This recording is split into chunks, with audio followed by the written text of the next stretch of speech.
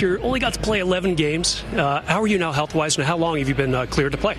I've been cleared to play for a while now. You know, we ended the season. I was in a uniform, so that was helpful. But it's been a good summer, just getting ready for the year, and body's feeling good, and looking forward to this season coming up. What are some of the things you've worked on the last several months?